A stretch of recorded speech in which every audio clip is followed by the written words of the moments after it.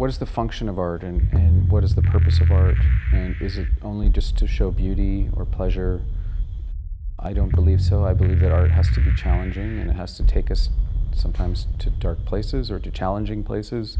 I felt like at this moment in time, it was important to have a critical perspective on Canada.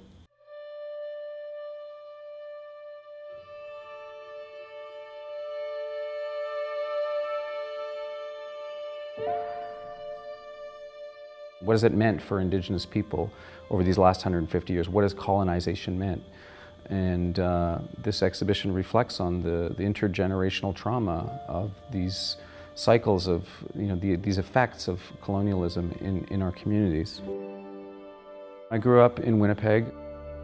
I lived near my Cree relatives.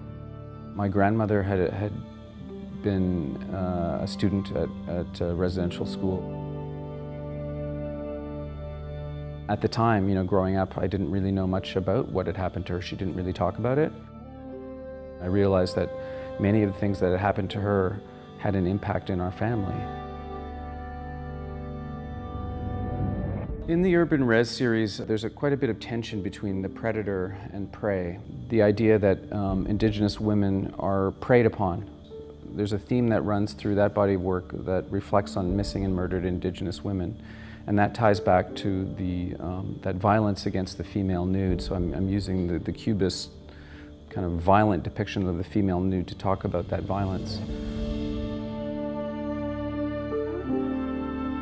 But I'm also in those paintings establishing a kind of tension between mythologies. So Indigenous spirituality and mythology in an urban environment, and the tension or conflict between Christian beliefs and the tension between the colonial policies that have institutionalized Indigenous people in many ways, whether it's incarcerating Indigenous people or the beginning of the reserve system, residential schools, and so forth. So those themes run throughout various chapters in this exhibition.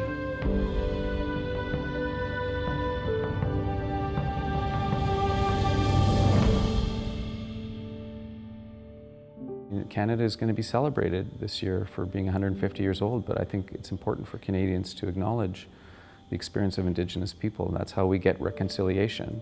It means that every Canadian should understand and should have, learn something more about the Indigenous experience, because our foundational myths are flawed unless they incorporate these experiences into them, into our national mythology.